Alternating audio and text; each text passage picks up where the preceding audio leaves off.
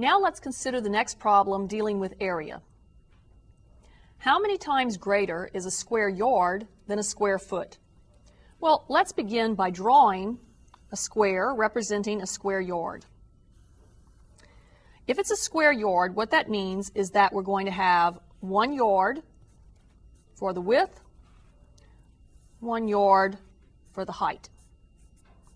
But we know that 1 yard is the same as 3 feet, so I'm going to make a mark indicating the division of that yard into 3 equal parts.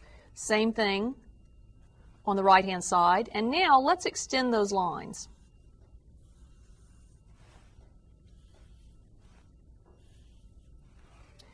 What would be the area of one of these blocks that we have here?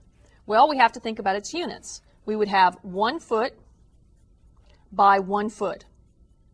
And so this would be 1 square foot. Well, how many square feet do we see there? We see 1, 2, 3, 4, 5, 6, 7, 8, 9. So we know that 1 square yard is going to equal 9 square feet.